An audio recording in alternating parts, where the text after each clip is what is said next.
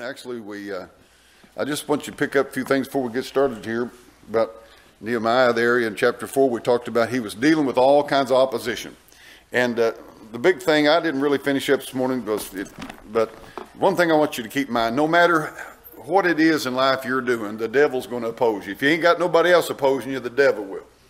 And you've got to make up your mind and if you'll notice something as you read through the book of Nehemiah, that every time he was hit with it, he prayed. He would pray, but then there's something else. He just kept it moving.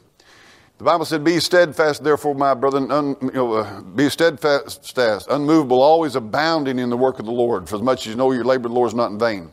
Be steadfast, keep moving. Things you learn off of Nehemiah was, when he faced opposition and discouragement and all this kind of stuff, he prayed. He took it to the Lord, and then he didn't let it deter him. He didn't let it get him off the trail. He just prayed, went on.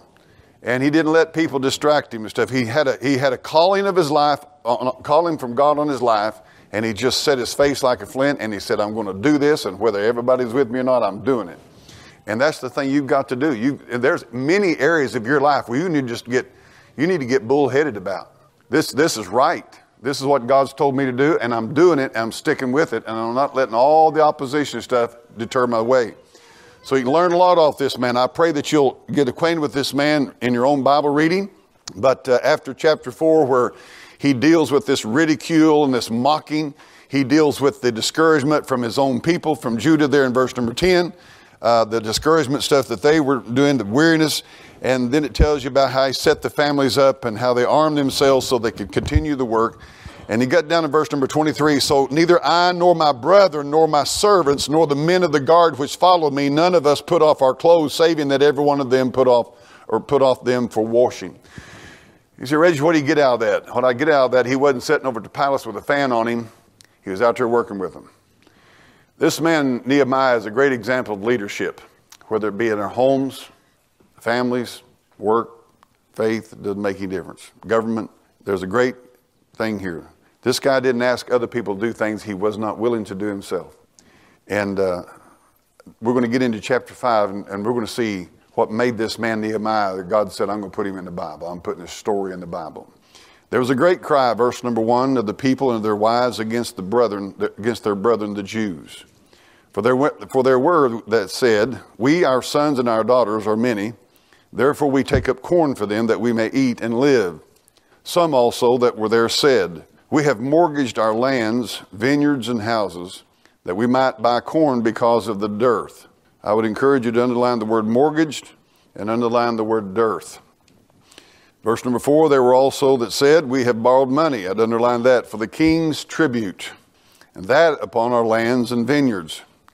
Yet now our flesh is of the flesh of our brethren, our children as their children, and lo, we bring into bondage our sons and our daughters to be servants, and some of our daughters are brought unto bondage already. Neither is it in our power to redeem them, for other men have our lands and vineyards.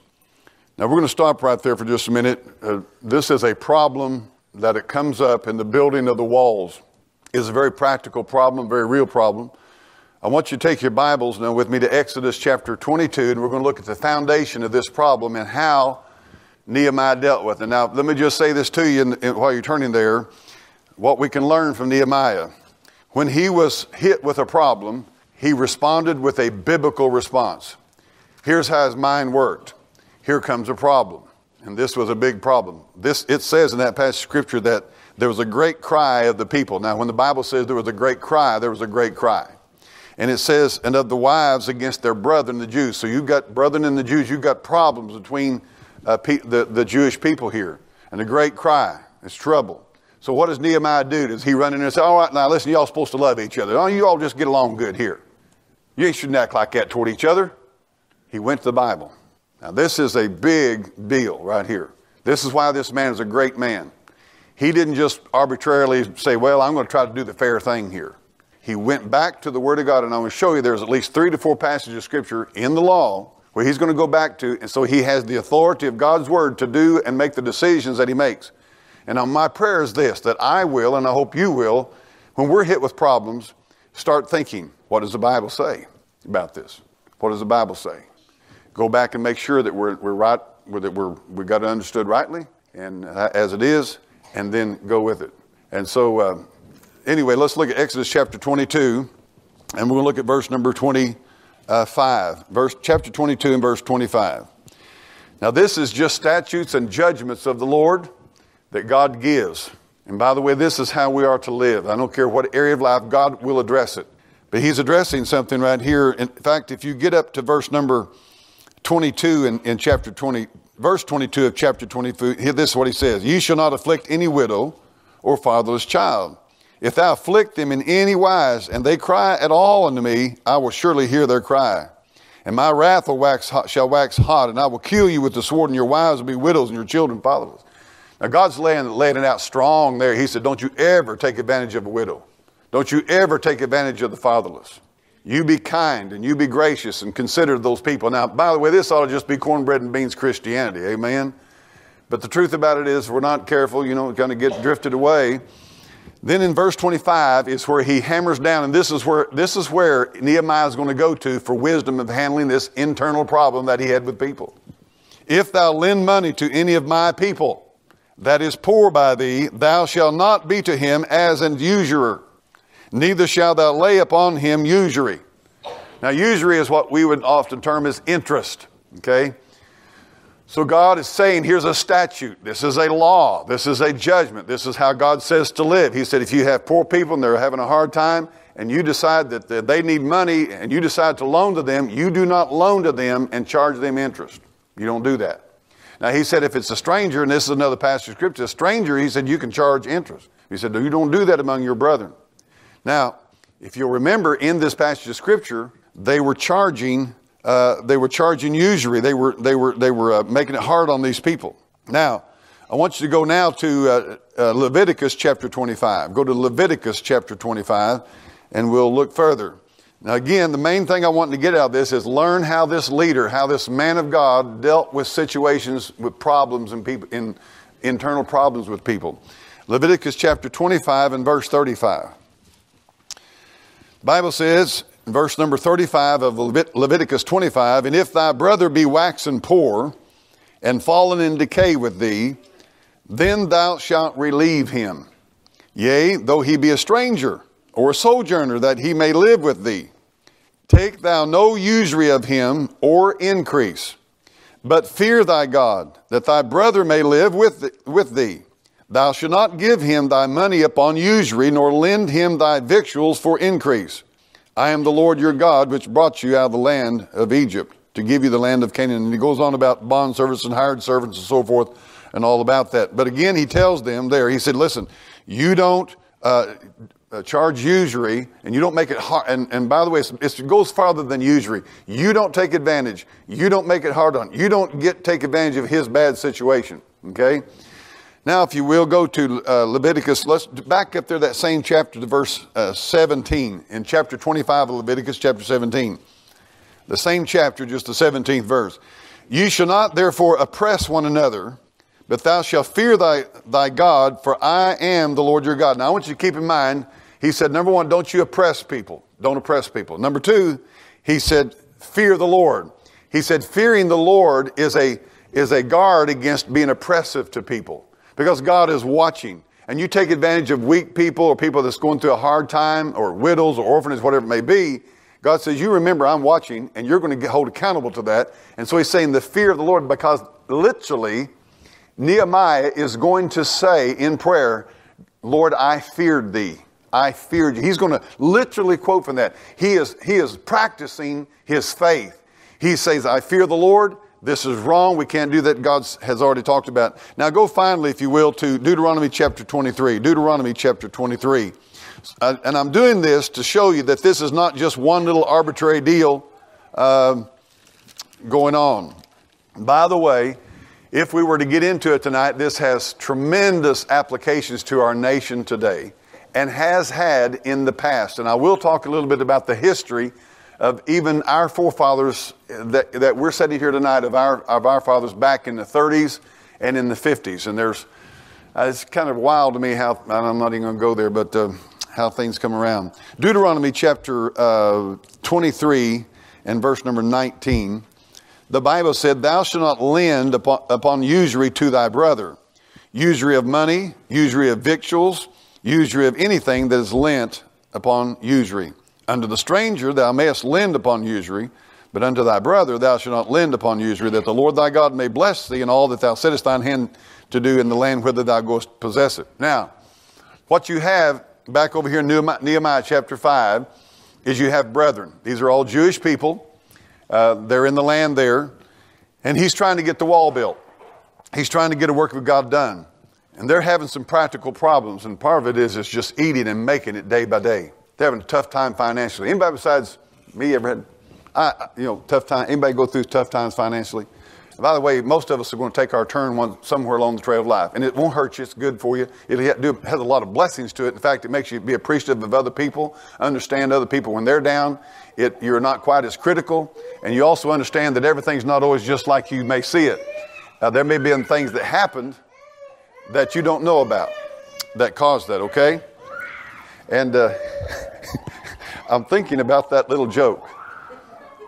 I'm thinking about that joke when that little boy, he went out like that, he hollered at the crowd, "Brethren, pray for me." The little child, the little boy leaned across his dad, he says, "Folks, pray for me." Okay, so let's look at it again. And just again tonight, this is just a pastoral message. You go back up in verse number 3 and it says, now watch this. We have mortgaged our lands and vineyards and houses that we might buy corn because of the dearth. I won't condemn them so bad. I wouldn't say it's so bad that they had their mortgage on. I'll be honest with you. It's pretty hard to buy a home without having a mortgage on it. I mean, unless you're born with a bunch of money. Now, there's ways you can save when you're little, and I applaud all that. I actually believe if you have faith and you get in the Word of God and do things, I believe it's possible to build a house debt-free and all that. But the truth about it is most people, it's not happening for them, okay? So I'm not going to condemn these people a lot for having a mortgage on their place, but there's something I want you to remember here. Watch this very, very carefully. We have mortgaged our lands, vineyards, and houses that we might do something. Now watch this. Don't ever do this. Don't ever mortgage your place to buy groceries. Now there was a problem. Why were these people out of the land to start with? Why was Nehemiah in captivity to start with? Look at it. There's a dearth. God had said, now watch this, back over in Deuteronomy and in the Old Testament, he said, if you disobey my commandments and my judgment, my statutes, he said, I not only will have you taken captive, but he said, I will send a famine in the land. So here's a problem. They're not getting any rain. There's not, they've got a famine going on. There's a dearth in the land and things are not growing. I'm going to tell you right now, this country is not near as big in style as it thinks it is. If God should decide this summer to shut the water off, so if there's no corn grown in Illinois, I don't care how black the dirt is in Illinois, if God don't send the rain, there's no corn. I don't care what you got. And you say, well, I can pump out the well and I can irrigate my garden. I'm all glad for you and I hope you can. But I'm telling you right now, if God shuts the water off to this country, there'll be no hay to feed the cattle. There'll be no grain to feed the cattle. So that means there's no meat on the shelf. And I'm telling you, the ramifications of it's serious and they're powerful. And we ought to always think about these things. God wants us to be prudent. God wants us to be thoughtful about these things. We're living in a nation, if we're not careful, I'm telling you so, folks, we're living in a nation that's like the judgment of God is just like, it's like God doesn't want to, but God's saying, you keep this up, I'm going to nail you. And that's just the way it is. But these people had mortgaged their lands, their vineyards, their houses to buy corn because of dirt. Now watch this. This is where it's really, so number one, they're made liens against their property just to buy groceries with because they're not growing anything. There's no food out there. Somewhere or another they're getting their corn and stuff in. Then verse number 4, there were also that said, we have, watch this, borrowed money for the king's tribute. Taxes. Now I'll tell you when things is getting rough. When you mortgage your house to buy groceries, and then you're borrowing money to pay taxes, you're in trouble. And I'm going to tell you a little secret. I don't care how spiritual you are, that's going to bug you. You're going to have a hard time walking into church worshiping God and saying glory to God in the highest, everything's wonderful. And isn't God good? Because you're going to sit there in church and you're going to be thinking about, I can't even buy groceries. I've got taxes to pay and I need to go borrow money to pay my stinking taxes. These people were, this stuff had really come in on top of them here. And it was a big, this is why they were crying. This is why they were saying, somebody help us. We got troubles here. And so now watch what happens. It's even worse than this. And by the way, your Christian forefathers that come into this land, did you ever notice something? You can't be sent to debt because of sent to jail for not paying your debts in America. Now you can be sent to jail for cheating people when you didn't pay your debt. But if you can't pay your debt, they can't send you to jail in America. There's a reason for that. That's not going to do you any good. We're going to talk about some things here tonight. Because in England, you could be put in jail. How are you going to pay your debt off in jail? You owe $500, some old boy, you go to jail. I mean, how are you going to work in there and pay your debt off? They used to have what's called debtors' prisons. And this whole thing is, and God wants justice, and I hope I can do this thing justice tonight. Verse number 5. Now watch verse 5. Now yet our flesh is the flesh of our brethren. You know what they're saying? Hey, we are Jews too. We are brethren in our faith. We're not strangers. We're not somebody, they said we're brethren. Our children is their children. Okay? And lo, we bring into, watch this, bondage our sons and our daughters to be servants. Why were they doing that? Can you imagine this here? Okay, you're, just being handy here, Brother Phil and Sister Dana. They got these kids here. And so they got taxes they can't pay. They can't buy groceries.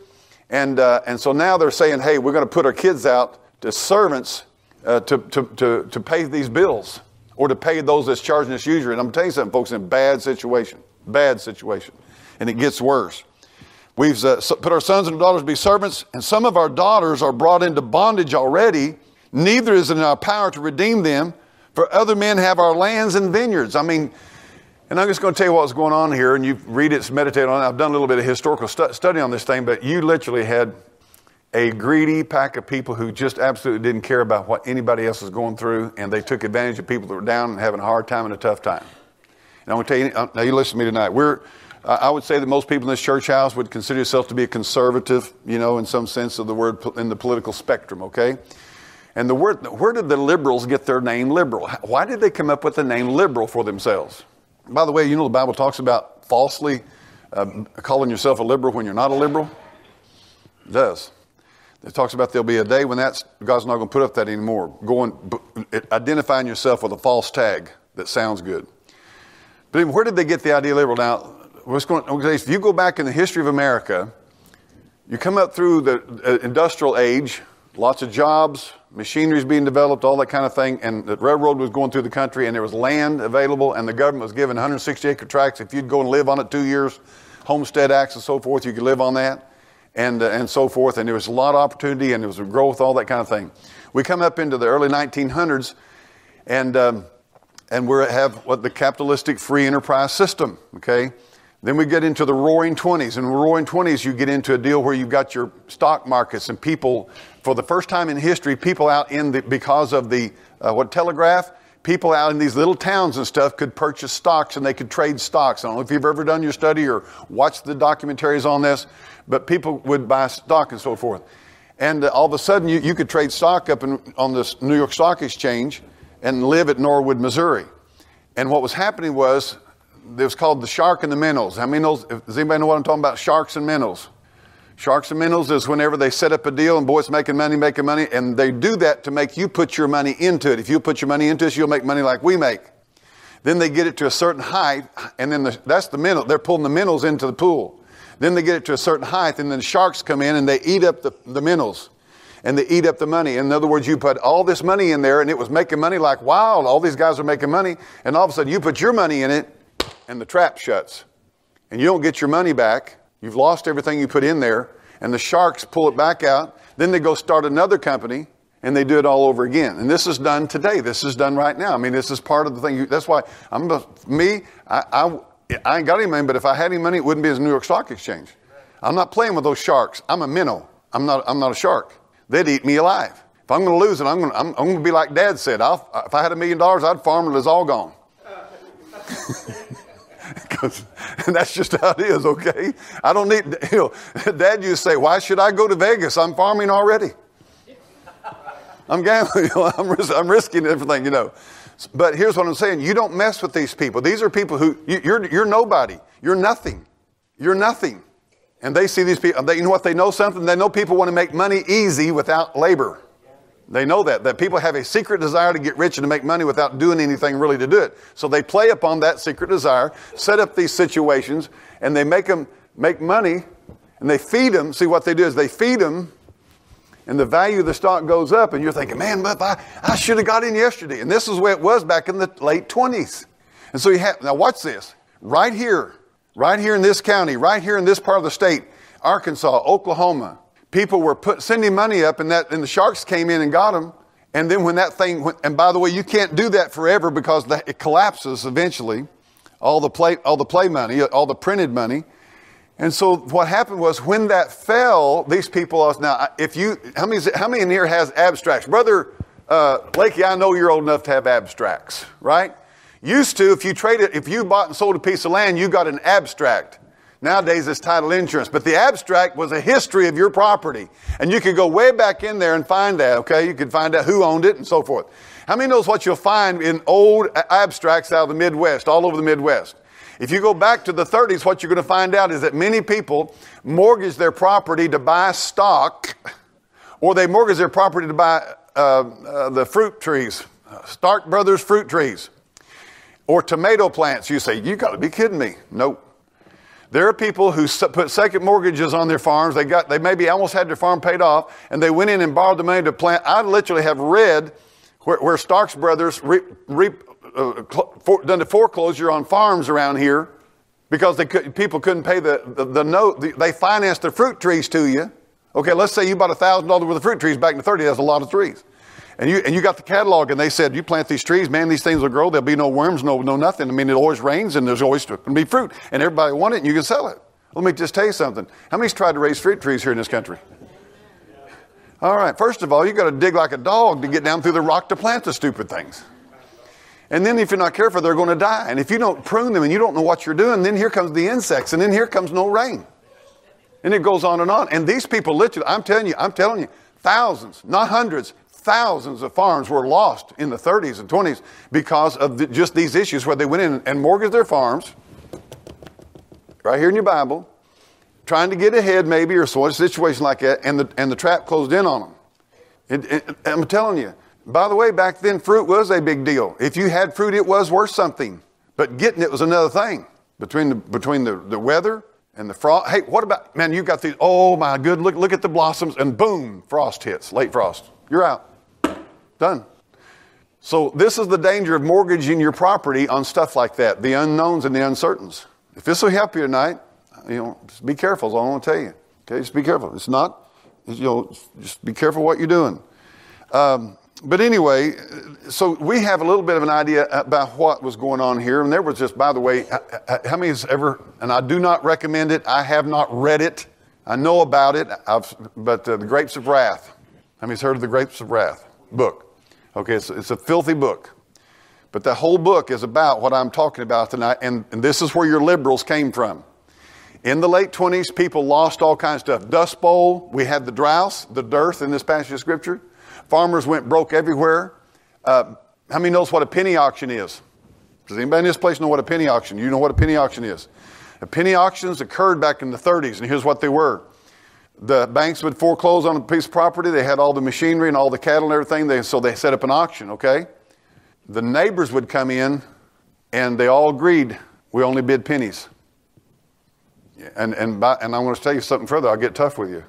If you came in and started buying stuff, there'd be about 6, 7 guys drag you out behind the trucks and beat the snot out of you and run you off. Penny auctions were where they came in, and all the neighbors, auctioneer, say a cow was worth $15, they'd say penny.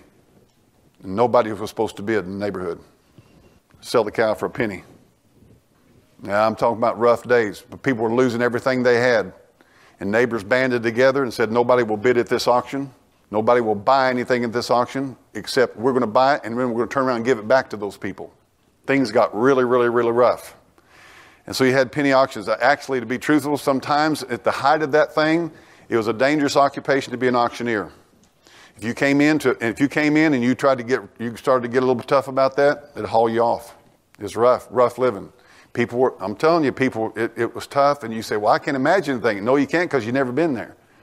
Let me tell you, in my little short life, I have sold people out that are 70 years old. I've sat at their kitchen tables, 70, 72, 73 years old, and not just once or twice. And look me in the eye and say, Reggie, we've had this farm for 40-some years, and we're losing it. I'm going to tell you tonight, and we're talking about finances here. I'm your pastor. We're looking at the Bible. Let me tell you something. I saw more farms lost because a man and his wife, they worked hard, paid the farm off, everything's going good, and one of the children decided they wanted to go in farming with them. That's wonderful. Great. If you do it right. The boy comes in, he says, or the girl and her husband, whatever it is, and they come in and say, oh, Dad, we need a new tractor. And he's used an old tractor all his life. Dad, we need a new barn. So old Dad goes in and he finances the farm that they had paid off to buy the new tractors, to build the new barn, to do all the big deals that they think they need. And then 2 years later, things are getting rough and nobody's making any money, and the boy decides he's going to Kansas City to work. He leaves a 70-year-old dad there with all the debts, and he can't do it. You say, that's true. I have seen it. I have worked with people that happened to. Be careful what you're doing. Don't get quiet on me. Don't shut me off, okay? I'm just telling you, think about what you're doing. Think about all this stuff when you're going in. It's a wonderful thing, but you want to be careful. A lot of the lands in this country was lost by foreclosure. You'll see Stark Brothers on a lot of your abstracts. And what you had, what's called the Great Migration. There was two of them out of this part of the country. One of them was, they were all to California. One was in the 30s and the other was in the 50s. And both times there were great droughts, just like in right here, and people, nothing wouldn't grow. Literally, if you talk to the old men in this country, Brother Lakey, and I'm not saying you're an old man, but you're not a young guy either. Do you know of anybody that cut tree limbs or trees down and the cows follow them through the woods eating? Do you know of that? He's shaking his head yes. Now let me tell you how tough it got during the 30s and the 50s when the dry weather hit. Men would go through with their chopping axes, cutting down small trees through the woods, maybe like this or whatever, big as they thought they could get down. Trees fought the cows following them, eating the leaves off the tree because there was no grass to eat. And they're trying to make it through to the other side of this. This is why you want to keep yourself, if you owe money, you want to keep yourself in very good leverage position that you're not caught. Because I promise you, God could shut you, God can, and if you think, well, I'm not going to do it because of him, I wouldn't bet on that. Okay? Trying to get through this thing here. Verse number 4 again, down at the bottom part. Neither is in our power to redeem it, for other men have our lands and our vineyards. Now, so what had happened? It was dry, they couldn't grow their crops, they couldn't pay their bills. So then they began to borrow on their land for basic necessities of life. Then they put their kids out for hire, try to pay. So they mortgaged the property, couldn't make the payments on the property, so now they've lost their property, and these people are literally destitute. Now, going back to the liberal issue, when you come up through the 20s and the 30s there, 1928, Hoover was elected president. We were operating, and the whole American deal was operating on free enterprise capitalism. But let me tell you about free enterprise capitalism. It is a wonderful thing, but it can be abused. And that's why, can I tell you something? It was abused. There was no controls on Wall Street. Nobody was watching the chicken house. And what happened was, see, I don't know if you know your history or not, but since World War II, Abraham Lincoln was the first. The Whig Party died out, and the Republican Party was birthed right there at late 1850s. Abraham Lincoln was the first Republican president. He was elected upon the basis of slavery and free enterprise and all these kind of things. And the Republicans, because of the Civil War, were in power, basically in power. There's a few exceptions, but they were basically in power from the end of the Civil War, beginning of the Civil War, until 1932 when FDR was elected. And here's literally what happened. This is why, I'm going to tell you something. That's why you don't want to never be allegiant to a party or a political movement at the expense of biblical truth. Because all parties can violate the Bible. And power corrupts, and absolute power absolutely corrupts. There needs to be checks and balances. That's why our founders set that forth. Our founders knew the depravity of man, and that given unchecked power, he would abuse people. Right. And so you had what people begin, and so when people get desperate, and all these people lost all these farms and lost businesses, and right here in Norwood, let me tell you something, right here in Norwood, a banker jumped down a well in the 30s. In Ava, a banker jumped down the well in the 30s, committed suicide. And I don't know all the details about it, but I will tell you why a lot of bankers, because they felt, some of it was just they felt so bad. Who wants to go out and repossess everybody's house, repossess everybody's farm? Who wants to go out and do this to people and see these little kids ragged and poor and stuff? And it overwhelmed them. Some of it was because they had been playing with people's money and they could not repay it back. They were playing the stock market with the deposits of people. This is why you have an FDIC today. Back then you didn't have that. So now get me. Because we did not rule ourselves according to biblical principles, then God did exactly what he said about, because of the transgressions of the land, many are the princes thereof. So you had the FDR coming in with all the New Deal programs, and all of a sudden government comes in and is going to control everything from what you get for your government. Come in and bought everybody's cows, paid for knows about all the milk that was dumped, all the apples that were, the food that was dumped. The government comes in, and so all of a sudden they're going to be the price setter for everything. You have this mass government takeover. But to do all this stuff the government done, guess what the government had to do? Had to do what they did here. Tribute, taxes. And that's why your taxes are like they are now.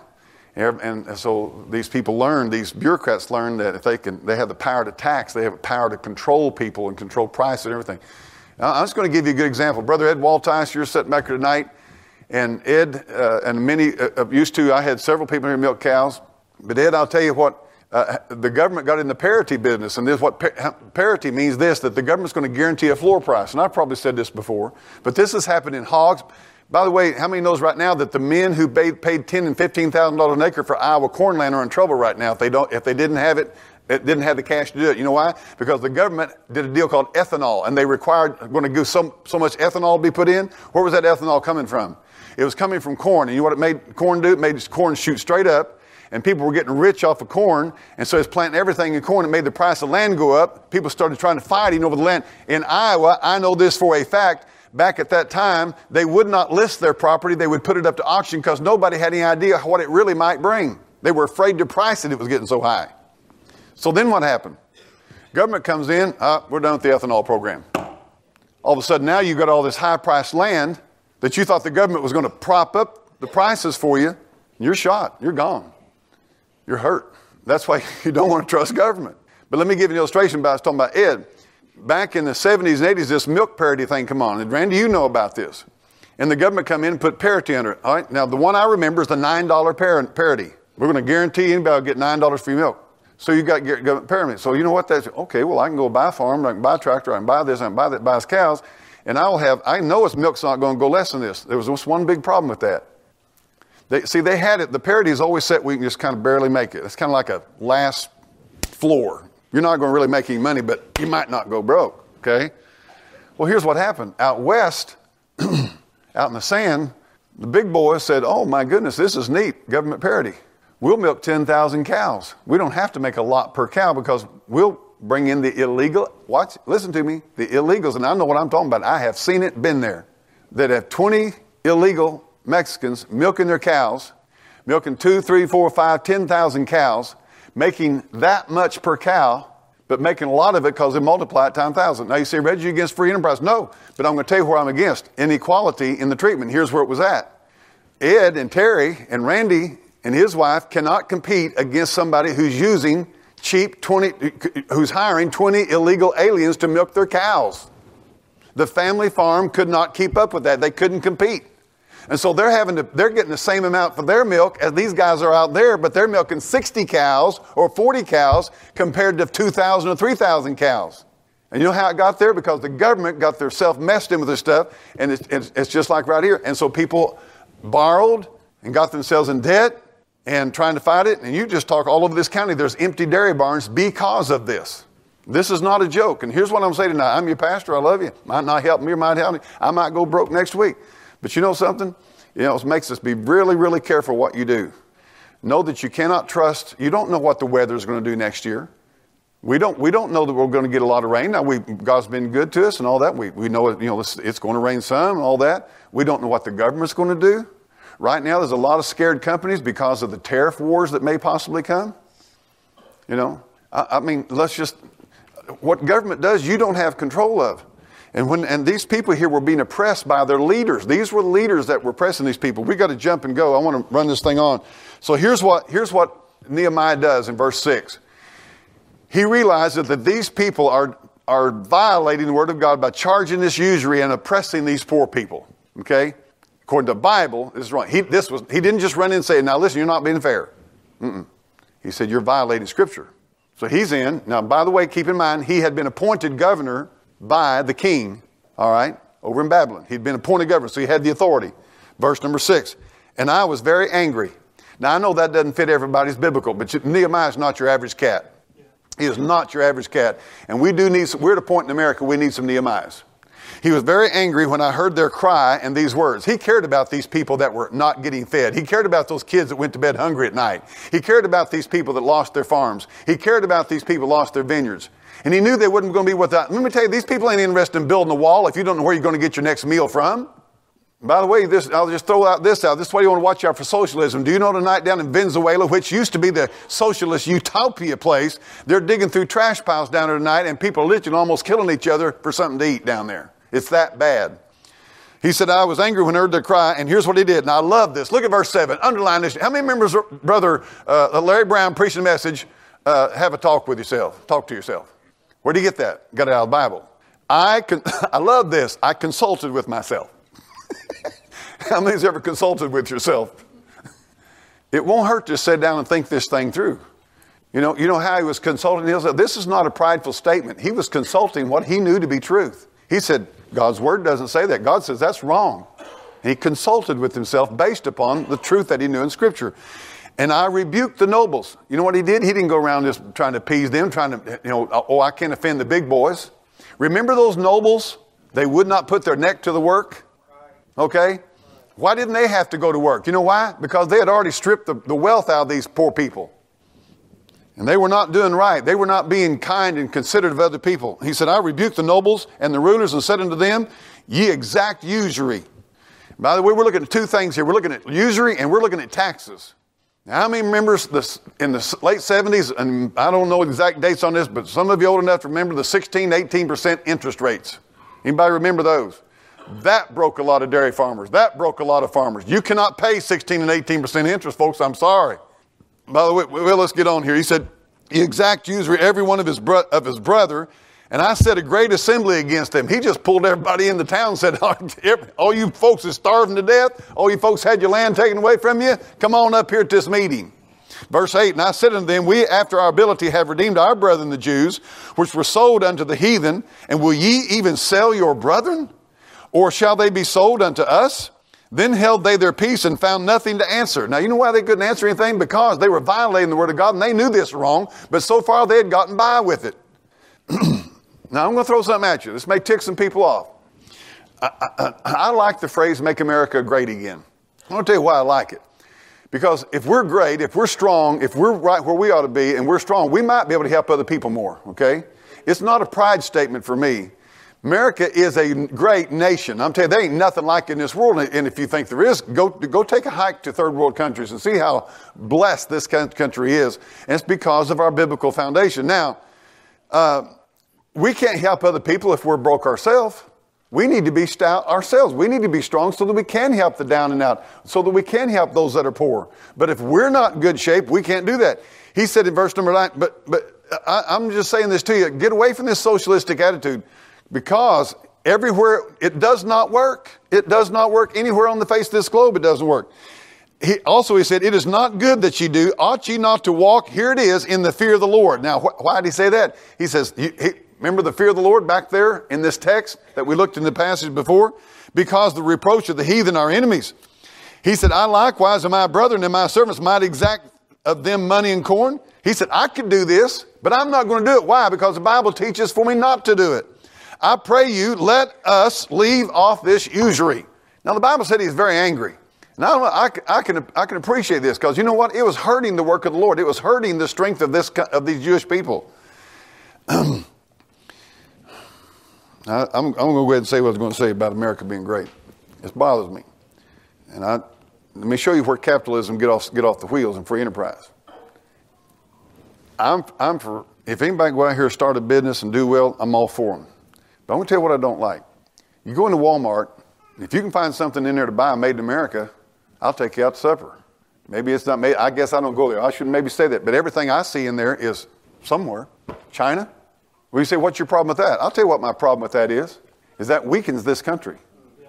So there is no telling. There's no way to count the jobs that we've lost because we want to buy a cheap product in China so we can sell it here. But it eventually will catch up with you. And I'm not against having stuff made in a foreign country as long as it's not doing basic damage and causing poverty to our own people. And it's weakening our economic strength in this country. I don't like it. And I'm going to tell you another reason I don't like it. And this is why I don't like government intrusion. The reason that so many businesses have moved overseas or down to Mexico or up to Canada somewhere is because those countries do not have the bureaucratic oversight that we have. They don't have OSHA and every other guy sitting on top of their... I'm telling you, right in this church right here, I know of businesses inside this church where OSHA has literally caused the business to shut down because you can't... I mean, they'll fine you to death. And not only that, but then the tax rate. So here's Mexico saying, hey, bring your plant down here. We'll give you a piece of land. We will build the building. You just hire 1,000 people. We'll set you up. You won't be taxed. There won't be people breathing down your neck. You go through about 4 or 5 deals. And that's one other thing we'll tell you. You come down here, ain't no lawyer going to sue you. You won't be drugged into court every little deal going on. So you got this business and you're barely making it up here and you've got 1,500 families that you're thinking about employing. You know what? You get to thinking, maybe we ought to just do that. I'm tired of fighting this. It's either move or shut it down. This is the undercurrent that was going on during the Trump campaign, and I'm going to tell you why we don't connect it to it, because we're not an industrial area. This is an agri area. We don't have big industry here. We don't really connect with those people like we maybe ought to. Because I'm going to tell you something. Every piece of clothes you got on, every shoe you got on, somebody's making it somewhere. And it's affecting somebody's lives, whether they get to make it or the Mexicans get to make it. Okay? Again, I'm not against it in a totality. I just think that we need a level playing field here in this country and about that. Okay, verse number 11. Restore, I pray to you, them, even this day, their lands, their vineyards, their olive yards, their houses, also the 100th part of the money. Now, I did a little research on this, and what that sounds like on the surface is they're paying 1% interest. But everything I've read on it, not so. It's a monthly 100th. It's 12%. They were doing it on a monthly. That 100th was a monthly deal. So your per annum charge is 12%. Can I tell you something? Any business that makes 12% is a whopping business. If your business makes 10% pure profit, you have got one business. Hang on to it tight. And now I'm not going to say definitively that I'm right on that, but the research I've done, this 100th was talking about, that was a monthly charge, 1% every month. Kind of makes sense because how do we pay our mortgages back mostly? Monthly payments. And they say this is actually 12% per annum, a 100th per month. Whether that's true or not, I don't know. But I can tell you this. Something was eating their money up. Something was eating their labor up. And it was mortgages. And then there was taxes on top of that. So he said the 100th part of the money, the corn, the wine, the oil, that ye exact of them. Then they said we will restore them. Now this is a good thing. These rulers and these nobles and so forth here, they said, you know what? We're going to do this. Now, but Nehemiah didn't just do this to walk in an arbitrary. He said, there's a biblical basis for this. By the way, you go back and study the Old Testament back there. Every 50th year they had a Jubilee year, and the land had to be restored to its owner. Let me tell you a little bit of something about tonight. I'm not against bankers and banking. In fact, I appreciate them. I think it's a wonderful thing to have a good banking system. Okay? Whether you believe this or not, there needs to be money available. It takes money to do things.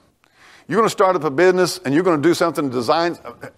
Just make shirts. Just try that. Make anything. You're going to find out you need capital. You're going to need capital, okay? You're going to start milking. You're going to need capital. You're going to start beef. You're going to need capital, all right? I'm not against banking, but banking carries with it, lending people money carries with it responsibility. Number one, should you have made that loan to those people, was it the right thing to do? Were they capable of repaying the loan? How many remembers 2008, the housing collapse in 2008? Everything was going and all of a sudden, boom! And by the way, people are just now a little bit starting to come out from underneath that somewhat, okay? Housing right now is booming, okay? Now, in 2008, let me tell you what was going on. A queer, a sodomite by the name of Barney Franks, and a man named Dodd. You ever heard of Dodd-Frank? That's a bill, that's legislation, was passed that under the liberal guys said everybody needs to own a home. That's a nice sounding thing, isn't it? Okay. I know bankers personally who will tell you that the federales would come into their bank and say, you're going to make loans to everybody. And they were making, watch this, not 100% loans, not 80% loans, 103, 105% loans. How many knows what 103, 105% loan is? That means you're borrowing more than you need. And the banks, and the federals, Dodd-Frank said this, you banks are going to do what we tell you to do, or we're going to put you out of business. And here's what you're going to do. Anybody walks through that door, you're going to loan them money for a house. And you say, well, I don't think they can pay it back. They don't have a good job, or they don't seem to be responsible, and I don't think that's a wise thing to do. Doesn't matter. You don't make them the loan, we'll get you. And I've had bankers tell me, Reggie, we knew that 2008 was coming in the late 90s because we were making loans to people. We knew they'd never pay it back. Now watch this. You say, well, that doesn't affect me. Yes, it does. Because the honest man always pays the crooked man's bill. Always. And so it was wrong for them to say that everybody, make the banks, but the banks didn't have any power. The federal government come in.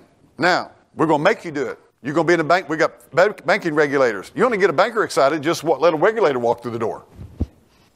Because they got power over those people. And I know I'm going, maybe you're saying, I'm not interested in all this stuff. Well, I want to tell you something. This is in the Bible. Amen. This is in the Bible. This is real life. It will affect you one way or another. And so I'm just saying this. Learn from this to be careful. Let's go on down. I appreciate what it is. So we will restore them, require nothing of them, so will we do as thou sayest. Then I called the priests and took an oath of them that they should do according to this promise. And I shook my lap and said, so God shake out every man from his house and his labor that performeth not his promise, even thus shall he be shaken out and emptied. And all the congregation said, amen. And they did something. They praised the Lord. And they said, this greed and this oppression of the poor is going to stop. And I'm going to tell you right now, you're going to sit in the church here and you're going to meet with people, and there are people that can handle money and there are people that cannot handle money, and there's people that try to work their guts out and it didn't work for them. And that's not a shame to go broke. Amen? If you tried and did the best you could and you went broke, there's no shame in that. And that's why in America we have bankruptcy laws so you can get another start in life. It's not going to do any good to send you to prison. By the way, most people you know that have made it pretty good financially, they went broke 3 or 4 times before they got there. You just don't know their whole history. Sam Walton was getting ready to belly up before he went public with his stock, and it shot him up, saved him. Read his story. And so it's not a shame to go broke. It's not a shame to be poor. In God's economy, he does not want poor people oppressed. So this is what I want to say in the church tonight. Don't you stick your finger at people and say, well, ring, ring, ring, ring, ring, ring. You be careful. Your time will come. Amen. And if you're in this church house and you got a brother that has wax and poor, and you find out and you got a little extra, it wouldn't hurt you to privately, without being known who it is, to help that brother. That's Bible. That's Bible. Help each other.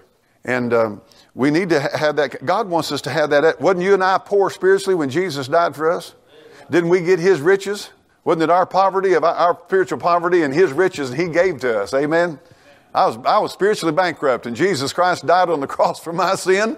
He reached down with his riches and gave me his righteousness. Brother, if that ain't helping the poor, I don't know what is. Well, verse number 14 says, moreover, from the time that I was appointed to be their governor in the land of Judah, even from the 20th year into the 2 and 30th year of taxes, the king, that is 12 years, I and my brethren, watch this. Now, this is good. Now, you're talking about example for leadership. I and my brethren have not eaten the bread of the governor. Woo! Are you reading your Bible? I and my brethren have not eaten the bread of the governor. But the former governors that had been before me were chargeable unto the people and had taken them bread and wine, besides 40 shekels of silver. Even their servants bear rule over the people, and so did not I, because of the fear of the Lord. Yea, I continued in the work of this wall, neither bought we any land. And all my servants, he said, I didn't go in there and take advantage of these people losing their land. And he said, I didn't take the governor's bread. You know what he's telling you? He wasn't living off the taxpayers. Boy, I'm telling you, this is good stuff. If we could get rulers that would rule like Nehemiah ruled, you would not believe what happened in this land. Now, I know Trump's a whoremonger, worthless, no account thing. But he did give his salary the other day to some people. His presidential salary gave it away the other day. He said, well, he got plenty. I know. Most rich guys want a little more. You know, I have to give him credit for that, you know. And, but anyway, verse number 17, moreover, there were at my table 150 of the Jews and rulers, besides those that came to us among the heathen that are about us. And that was prepared for me daily was 1 ox and 6 choice sheep, and fowls that prepared for me, and once in 10 days store of all sorts of wine. Yet for all this, now watch, yet for all this required not I the bread of the governor, because the bondage was heavy upon this people.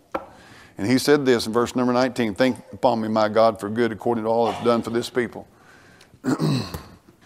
I'll tell you what, we need some public servants who aren't in it for what they can get. I don't know if you know about this or not. Hannah's not here tonight, but they're trying to get a bill passed this year where a legislator cannot go straight into lobbying. Let me tell you what happens in a lot of these deals. They get up there and they learn where all the money's at. I can tell you a story, make hair come off your head. But they learn where the money's at, and as quick as they know they're not going to be able, they decide not to run for office, they've already got themselves positioned, taking advantage of the connections and so forth. And I'm not against all that. The sense is, when you don't have the people's best mind, and you're trying to fatten your pocket up when you don't care about what's really happening to your people out there, that's not right. And I like old Nehemiah. He said, I didn't eat the governor's bread. He said, I didn't try to live off the taxpayers' back. He said, I tried to live like they did. And he said, you know, we got to try to make everybody get along here. And we need to have a level playing field for people and opportunity. And there is something about equal opportunity. We don't need to keep people down and keep them. I'm going to tell you something tonight. I'm not a big fan of this race deal, but I'm going to tell you right now, I don't care what color your skin is. If you're an American, you need the same right and opportunity that anybody else does. You do not need to be pushed down because of the color of your skin. That's right. Either that Constitution says, and it's right, we're all created equal. And if somebody's getting pushed down because of the color of their skin, that ain't right. I wouldn't want it done to me for being white. Amen. And so here's what I say to you tonight. Be careful with your finances as much as you can. And I'm going to say something about it. If you go broke, you ain't the first one went broke. You're not the first one went busted. America's full of people went under. Full of people that got up and went again. That's the key. It's not whether you go broke, it's whether you get up and go again. Amen. Oh my goodness, I like this kind of stuff. I really do. It's interesting to me. I like that book. And boy, if we had leaders like old Nehemiah and stuff. And let me tell you something.